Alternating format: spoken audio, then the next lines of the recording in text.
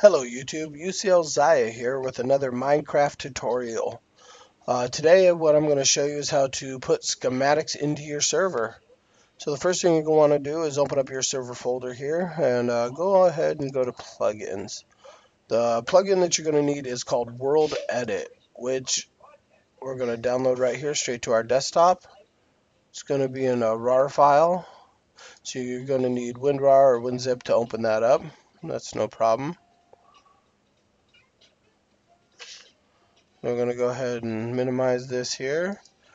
Open up the Worldedit file, zip file, and just grab the jar out of there and put it into your plugins folder. We're going to open up our Minecraft server, which I already have running, and type in /reload and let it reload. And that's going to create our Worldedit folder right here. And we're going to open that up, create a new file within that, or new folder, sorry, and that folder is going to be called Schematics.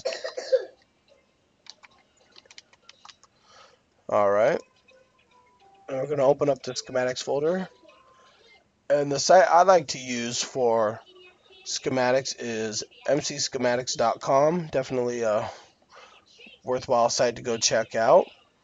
You're going to have to create your account, make a profile on there to be able to use it, but it's definitely going to be worth it. And I went ahead and already found a schematic I like to use for this, which is just a nice house.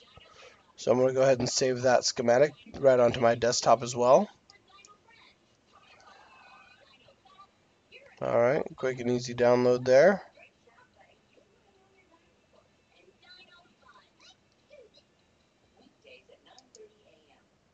Yep, done deal. I'm going to go ahead and close out of that and take the schematic right here. I'm going to rename it. I'm just going to call it house. And drag that right into our schematics folder. Go ahead and shut that. Open our server back up. And there's no need to reload after you put the schematic in. That's fine and dandy. We're just going to type / schematic load house.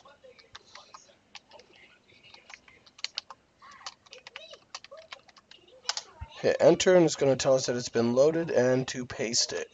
So we're going to go ahead and stand right here and just type /paste and watch the house appear. Oh, there it is. It appeared behind me. Obviously, you're going to want to watch where you put it. For tutorial's sake, I'm not too worried about it today. But you can rotate it, put it on this side, however you want to do it. But this is it.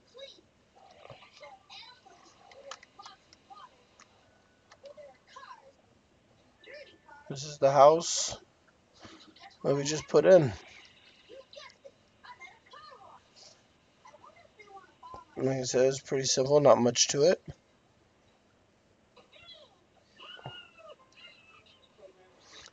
I hope you found this tutorial useful.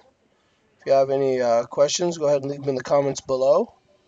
Or you can reach me at uclgamers.com or our Teamspeak server, which is voice.uclgamers.com. I hope you found this helpful. Please subscribe and like down below. Thank you.